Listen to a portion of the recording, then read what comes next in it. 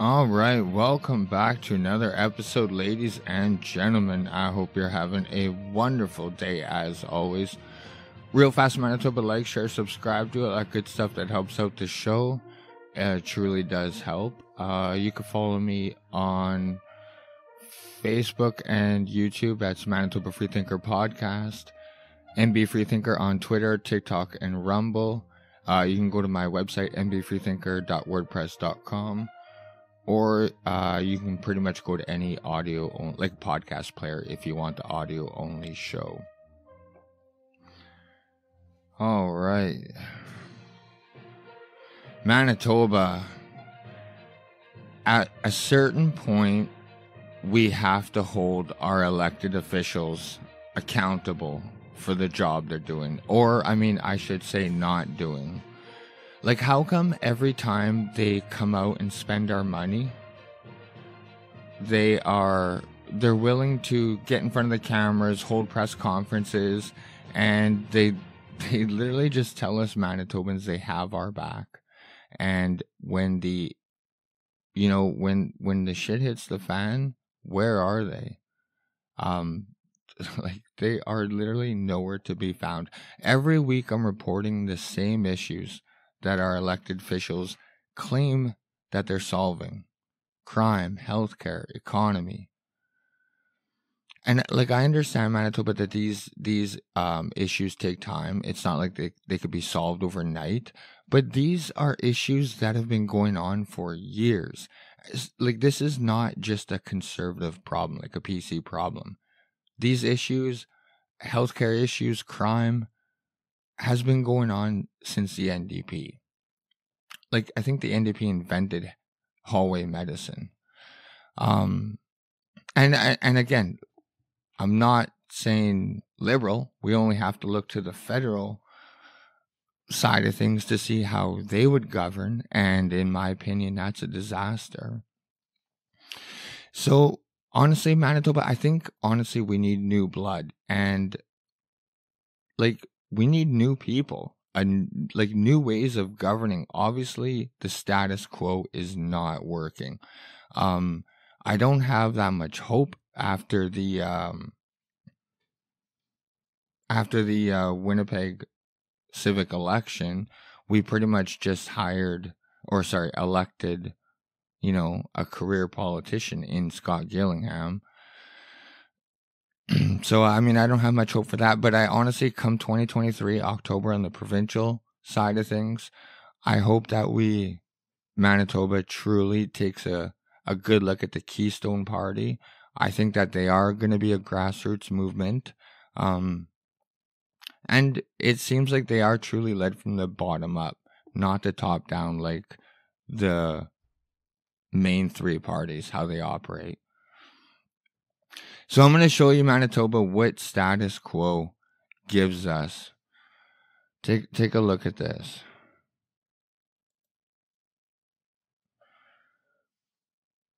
Like, this is what electing the same, like, quote unquote boys club gives us. And I understand that, like, Scott Gillingham just recently got elected, but he wanted the job and he knew what he was getting into. And all these articles are recent. This is our Manitoba. Like,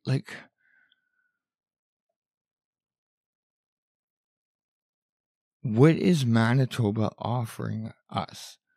Like I said, week in, week out, our elected officials come on TV and they claim that they have our back and they're solving these issues. From CBC News, Manitoba has country's second highest homicide rate in 2021. Second highest out of Canada. A report from Stats Canada shows the national homicide rate has increased for a third consecutive year, and nearly 1/4 of killings in 2021 were connected to gangs. So this is obviously a Canada-wide issue, but Manitoba is the second. I'll scroll down. Manitoba had the second highest rate.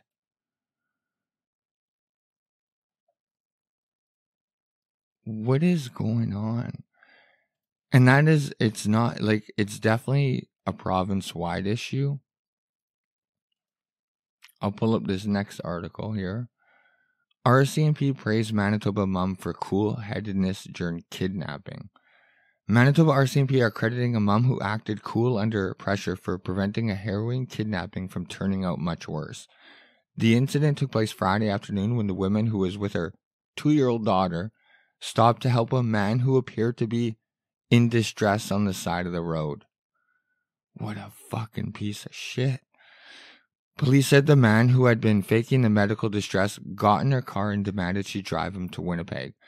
The mother and daughter managed to get out safely in Winnipeg near Polo Park, and the 62-year-old suspect was arrested and charged on Sunday after a search involving RCMP and Winnipeg police. So police say they received a call that got disconnected soon after, but they were able to hear the voices of a man and a woman, and the call played a big role in helping officers find them quickly. Quote, "We've got to give the mom a lot of credit here," Peddle said. Inspector Paul Peddle. She was very chaotic. She was in a very chaotic, traumatic situation with her child, and she had the courage to make the right decisions in these stressful situations. Peddle said it's human nature to want to help someone in need. Yeah, man, like, I don't fault her for stopping, but, I mean, she's definitely not going to do that again. Definitely not with her 2-year-old on board. Quote, "When you hear stories like this, I know it's extremely rare. A situation like this, a kidnapping, that's the thing we always want to do. We always want to help people." The suspect is in custody facing a number of serious charges, including 2 counts of kidnapping, 2 counts of forcible confinement, and abduction of a person under 14. He's also facing 3 counts of assault with a weapon on a police officer, dangerous operation of a motor vehicle, and possessing stolen property over $5,000 in connection with an incident earlier that afternoon outside a Portage la Prairie hotel.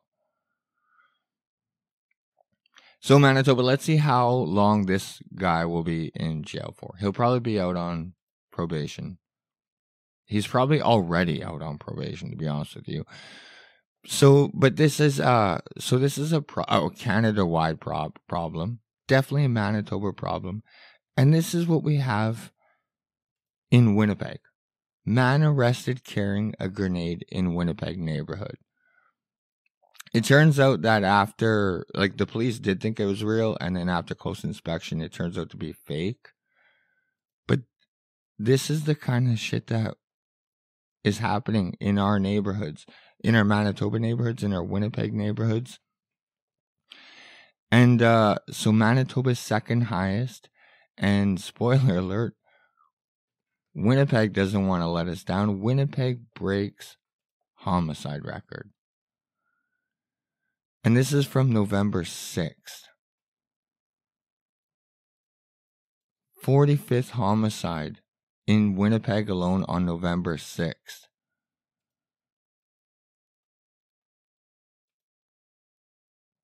November 14th, homicide investigation that happened on the 12th.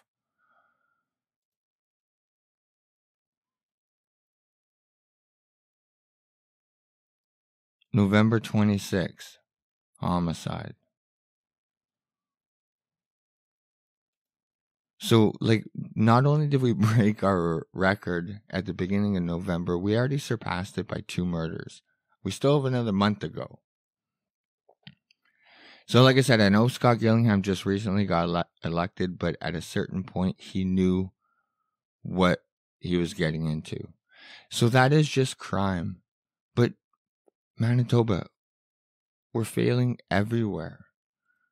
Immediate action needed as physician shortage reaches historic high, say Doctors Manitoba. The organization that represents doctors in Manitoba says it's staggered by a growing shortage of physicians in the province, and more needs to be done to address a projected exodus. Manitoba has 217 doctors per 100,000 residents, a report released last week by the Canadian Institute for Health Information says. the third lowest rate in the country, ahead only of Saskatchewan and Prince Edward Island. The province would need 405 more physicians to reach the Canadian average of 246 per 100,000 residents, Doctors Manitoba said on Thursday, citing the CIHI data. That's up 13% from a shortfall of 359 doctors in Manitoba in 2020, and the highest number reported over 5 decades of monitoring the Physicians Advocacy Organization, said in its latest update on physician resources. So this shortage under the PC party is the best it's been. So this is what I mean. I'm not saying that we shouldn't vote PC. I'm saying we should give Keystone a look, not go NDP or Liberal. The shortage affects all Manitobans, said Dr. Candice Bradshaw, a family physician and the president of Doctors Manitoba. Quote, whether you're trying to find a family doctor, waiting to see a specialist, concerned about overcrowding in the ER, or stuck in the surgery and testing backlog. Quote, without a big change, the physician shortage is projected to get even worse in the short term, with 43% of physicians planning on retiring, leaving the province, or reducing clinical hours, end quote, Bradshaw said at a Thursday news conference, citing the findings of an October survey conducted by Doctors Manitoba. The loss of doctors is preventable, but only if the province acts quickly, she said. The loss of doctors is preventable. About 3/4 of those who said they are planning to leave the province or reduce their hours identified systematic issues as key reasons for their frustration, especially excessive paperwork, unreasonable on-call hours, and a lack of control over patient care, according to Doctors Manitoba survey. The organization has submitted possible solutions to the government, said Bradshaw. All we're waiting is for action, quote unquote. Good luck, Bradshaw. In late October, the organization released 5 recommendations to help the province recruit and retain healthcare staff, including expanding training, making recruitment efforts more straightforward, and coming up with financial incentives to smooth out a province candidate's transition to Manitoba.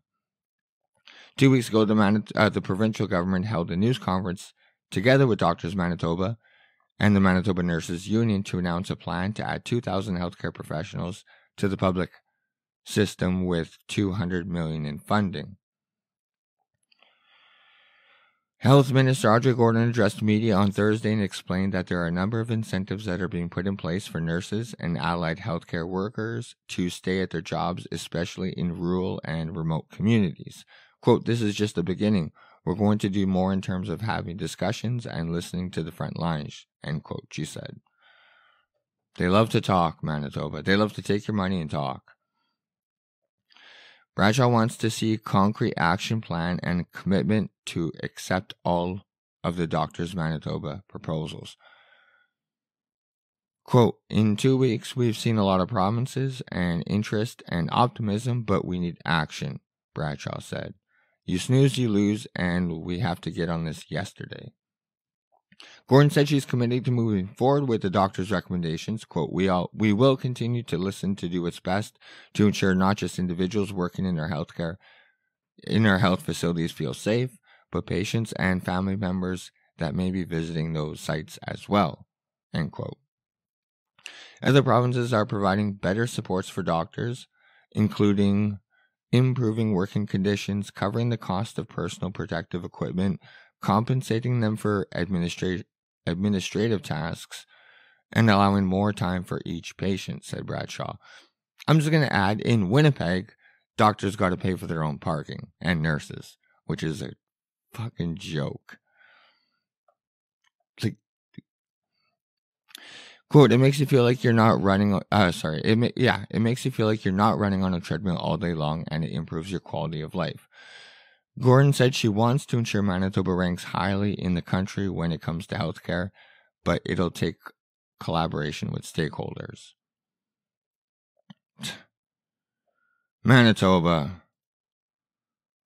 Picture living out in rural Manitoba. Manitoba hospitals suspend services over nursing shortage. This is what I mean, like when it really hits home. Where is Audrey Gordon? A hospital in rural Manitoba has been forced to suspend its inpatient services and administration next month due to nursing shortages. Advocates say it is a scary situation that will happen more often if the province doesn't take swift action. A spokesperson for Prairie Health confirmed that Grandview Health Center is temporarily suspending its inpatient services and hospital admissions in December. Patients who need hospital admission during this time will be transferred to a neighboring facility.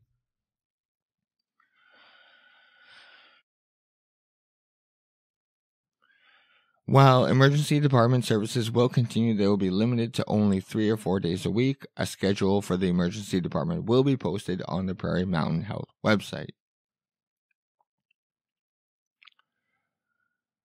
So that is, like I said, Manitoba reality.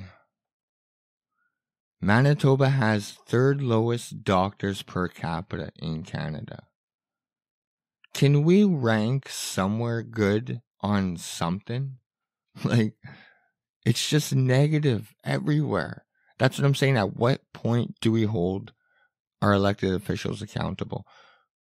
We need new blood, Manitoba. Like, okay, yeah, I read to you guys that these stats. It's just a joke. And then, if this isn't like icing on the cake, city snowplowing may not get any better this winter, says Winnipeg councillor. I mean, is winter new? How are they not prepared for this?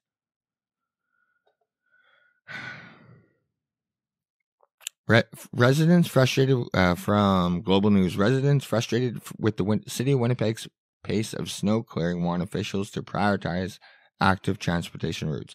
So so they didn't plow, and then there was a big uproar, and then they plowed. So get used to that, Winnipeg. Dealing with snow for about 6, 7, 8 days, making an uproar, and then the city will send out their plows. Snow clearing policy questioned after recent snowfall. No kidding, because if you guys recall, after the recent snowfall, they barely did any snow clearing. I mean, they did like what, a quarter of the streets?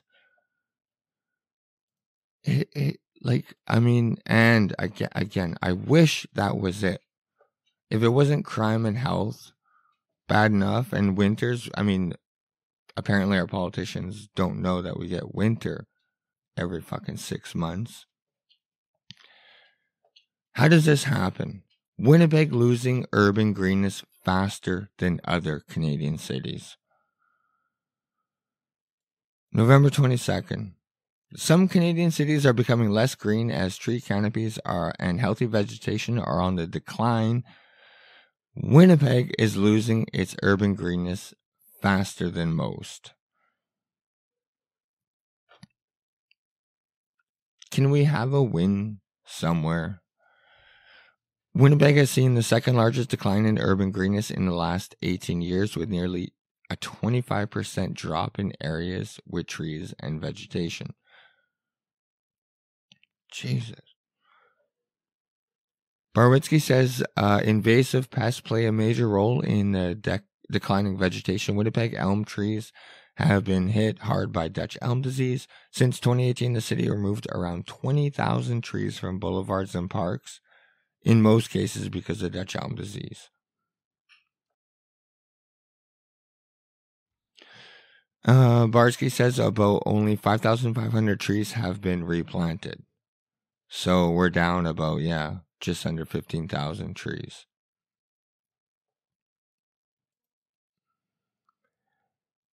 All hands on deck. Winnipeg experiences second largest decline in urban green space in Canada. This is what I mean, Manitoba. everywhere we look. Like, this, where's that title? Whoops. This is a wall of shame.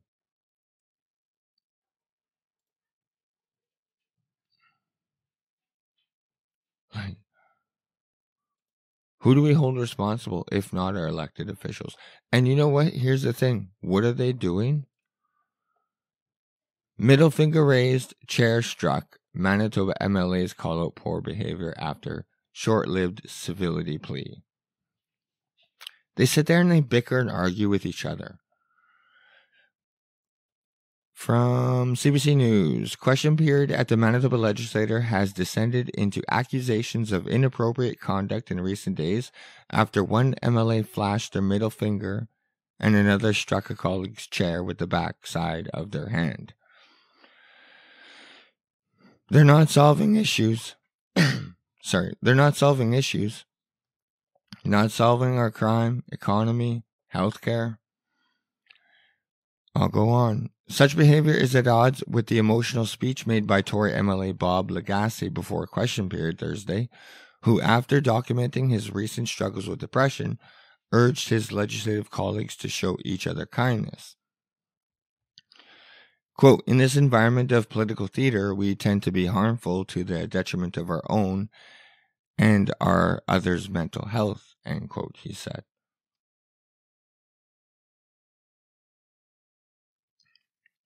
His address brought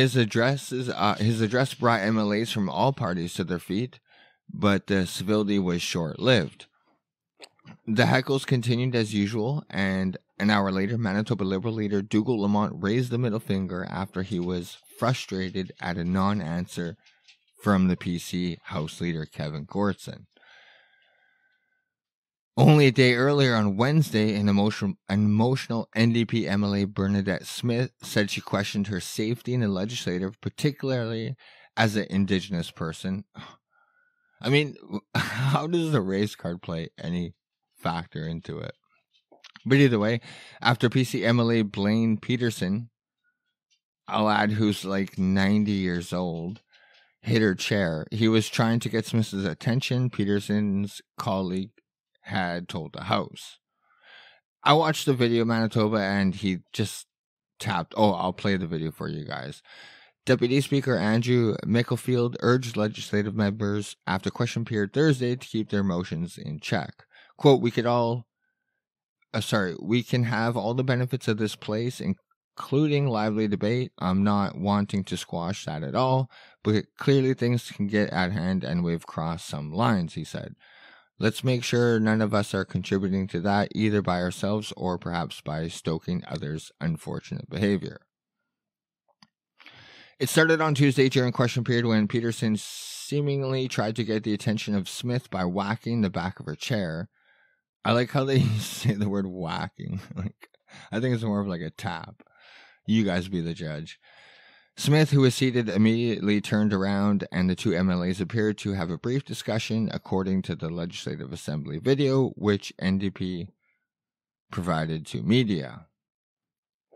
Smith alleged Peterson was trying to prevent her from speaking.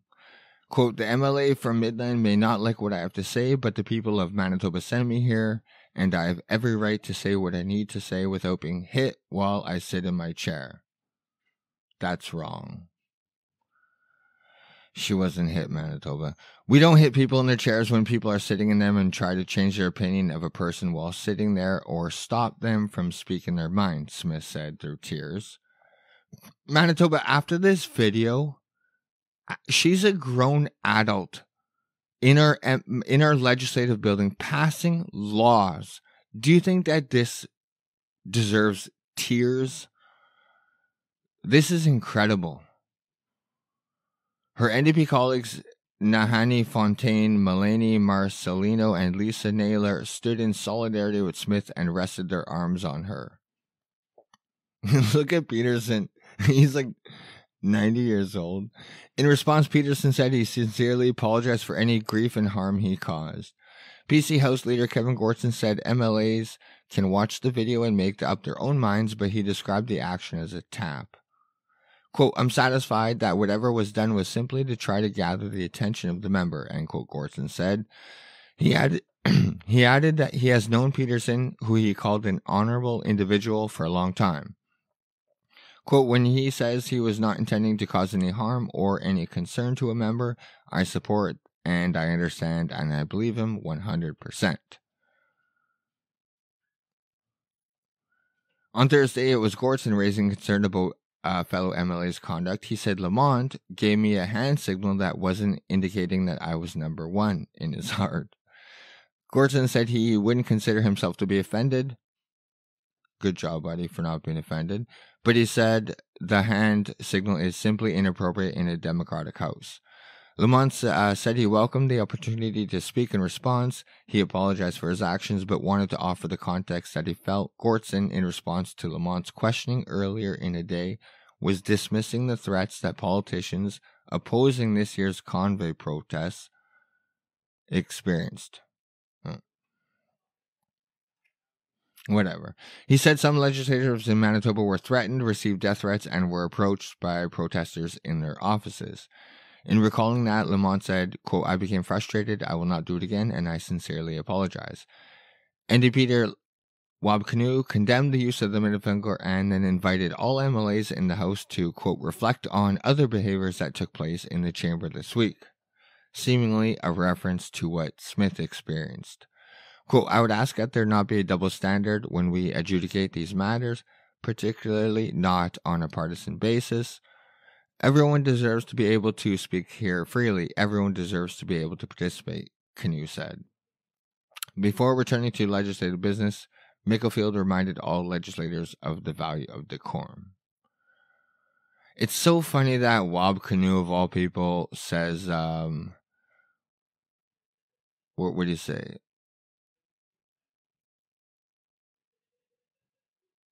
Particularly not on a partisan basis. Give me a break. Okay, Manitoba, here's the video.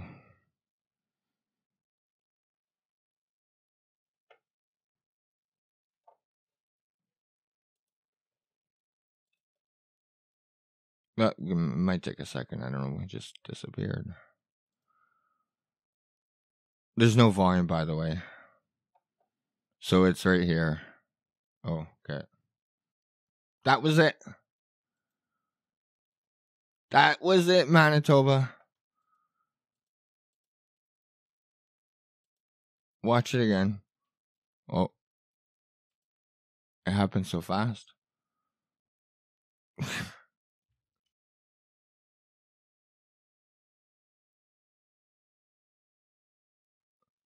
She was in tears because of that. In tears.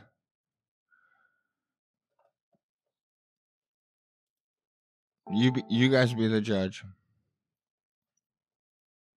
So either way, this is what our MLAs are doing while we have record crime, record healthcare problems. Like, we're not going to be able to plow our streets this winter. We're losing our urban forest. Like, and this is what they're doing. They're bickering, complaining about a tap of a chair, about a middle finger. So, congratulations on your hard work. Manitoba MLA introduces legislation to protect pets in extreme temperature. I agree with it, but this is what they do. Oh my God. They're making over $100,000. And they come up with, this is the kind of shit they pass. With all these other articles that I just showed you. In between their bickering, in between all these other articles, this is what they come up with. And last but not least, Manitoba, look at this, 29 minutes, right on time. I just want to show you this quote because this was pretty much, I came across it when Dr. Rusin held his town hall, which was a complete joke. But look at Dr. Jillian Horton. Considering one of the last times a public health official in Manitoba addressed the population, he said, quote, it's okay to get infected. This would be a really good week for correction, direction, bigger picture on flu, RSV, clear messaging, and media availability from our top official in PH, Public Health. Again, I'm not saying that I agree with probably anything she has to say, even though she's a doctor. But it's just funny that just no one likes Rusin. Like, no one thinks he's doing a good job. So I said, we all agree that public health is a failure, but everyone puts their head in the sand and freaks out as soon as you mention the word private. So it's okay to have a failing healthcare system as long as it's free. I don't get it. Even though, like, Stephenson made it pretty clear that it's still going to be free. But everyone just freaks out, like I said. But either way, Manitoba, like I said, like, at what point do we hold them accountable? This is our Manitoba. Every single article here is just a failure. So at what point do we hold them accountable? But either way, Manitoba, thank you so much for tuning into another episode. Like, share, subscribe, do all that good stuff. I'm going to do my best to come back on Thursday. And in the meantime, I recommend going to look at Keystone Party. Just Google it, Keystone Party of Manitoba. Because the status quo is giving us the worst crime in Manitoba, record-breaking homicides in Winnipeg, healthcare crisis, we can't plow our snow, we're losing our urban forest, and our current parties are crying over the tapping of a chair, and they're giving each other the middle finger. And when they can finally produce, out of all the things that I talked about, they come up with pet legislation. Like, it's just a joke. But either way, Manitoba, thank you so much. I love you guys, and I'll see you guys, like I said, hopefully Thursday. Bye.